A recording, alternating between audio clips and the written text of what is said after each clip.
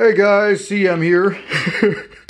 Okay, so I usually don't advocate buying knockoffs, but I saw this on eBay and I was thinking, okay, so eBay is selling switchblades now. And for 46 bucks, I think it was, I was like, fuck it, you know. So presenting the Chi-Crotech LUDT. Does it even have... I haven't even opened this thing yet. It literally just came today. So I'm doing an actual unboxing video. So what do we got on the outside? Welcome to the Chi-Crotech family. Oh shit. 20 years Chi-Crotech has been working to build a long-standing tradition of innovation and quality with each knife. Yeah, fuck it. You can read it if you want, you know, pause the screen or whatever. This is too rich. Okay, so from the side, made in the USA. 110%. Okay, let's see what we got on the insides.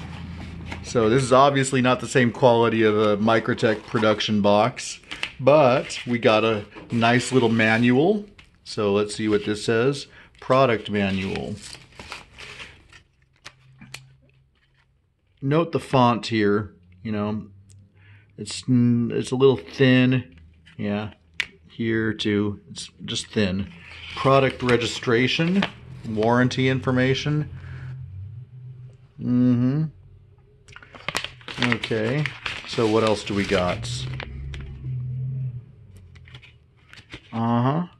Okay, you know, not a bad knockoff, but you know, I've seen better. Now let's see the knife. Okay, so right away, look at the little lanyard cord. It's thin, you know. It's kind of reminds me of they did all right, you know, as far as trying to match the old school like Vero Beach days lanyard cord. Okay, so we got Chi-Crotech lasered on the clip. We got the right tri-wing fasteners. Okay. Not bad, actually, for snap. Not bad at all. So it says LMAX. I'm not sure if that's true or not, but lately the Chinaman's been upping their game, so it very well may be. Okay, so all of you guys out there that encounter a shady-looking LUDT, note the serial number 03068 out of April 2017. All right? Okay. So let's take some measurements here.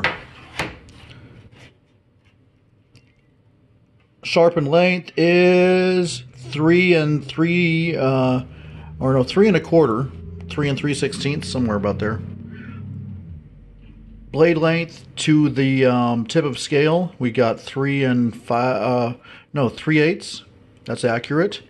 And total length is almost 8 inches. Yeah, the dimensions are true. Blade thickness looks right as well. Now the quality of the anodizing is what you know, gives it away right off the bat. But the spring tension is proper. Doesn't really have the authoritative click on the reset, and the stop pin isn't ribbed. But yeah, it's got good snap, good weight, good edge. Not bad for under 50 bucks. Be a cool little beater. Okay, so I can close it easily with one hand. Got good action. Let's check for blade play. Wiggle, you know. No wiggle. Wow, this is fucking stout. I'm impressed.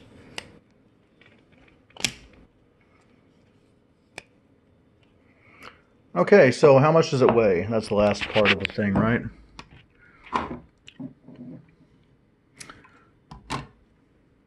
Hey, it's not in fancy approved. Just under 3.5 ounces. Okay, so, you know, not bad for under 50 bucks. Now, that was including shipping. Thank you, eBay, for deciding to sell switchblades, although they're counterfeit, but whatever. Sweet little knife.